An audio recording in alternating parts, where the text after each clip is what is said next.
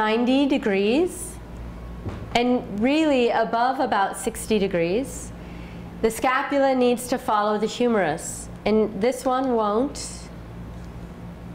It will to there, and then it stops. So if this lovely soul tries to bring his arm up higher, he's going to squish whatever's in here. So why? Why do we say bring your shoulders down your back? Doesn't someone want to ask me that? Why does that get said? Why does that get said? Yeah, I don't know. I don't know.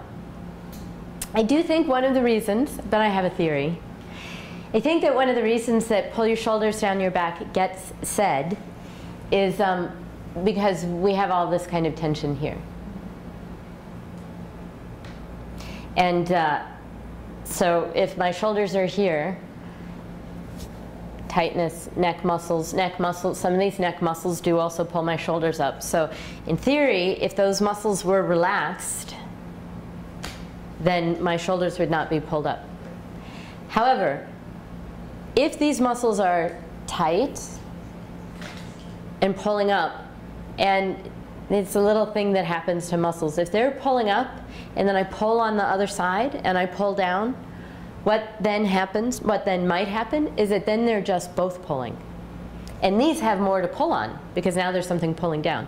So pulling your shoulders down does not necessarily make these muscles relax, is one thing. It might be a nice idea, but pulling your shoulders down, if this is pulling up, is only going to create pulling in both directions.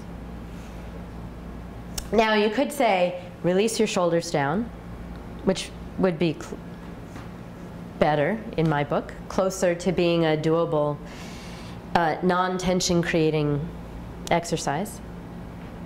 But also then, as we bring our arms up, if we bring the arm up overhead and we come up like this, this is often uncomfortable to bring the shoulder up, the arm up like this.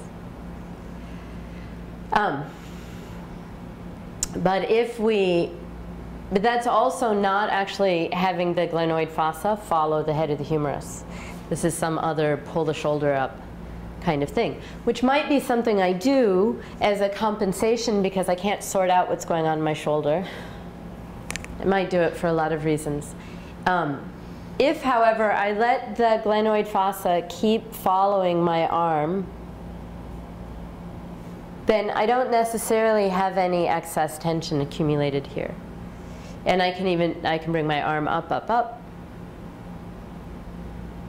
So it's also that question of like, I can bring my arm overhead and turn my head. Can I do that? Yeah, I can do that. Is that pathway clear? Is it? So,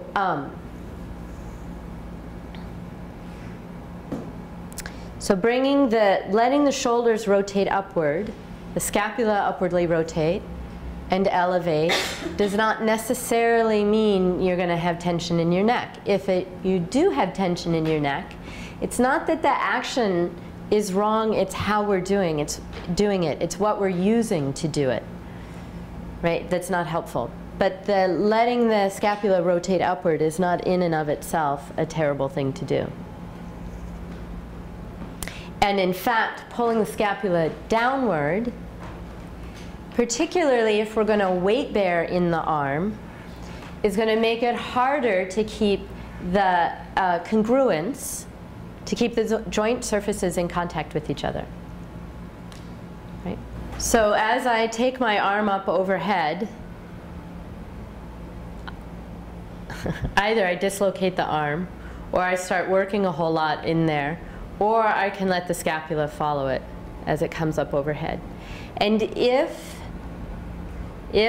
I am going to weight bear in that arm, then I want the clearest possible connection between the glenoid fossa and the head of the humerus, rather than this, if I'm going to do something like downward dog, say. Right? Does that make sense?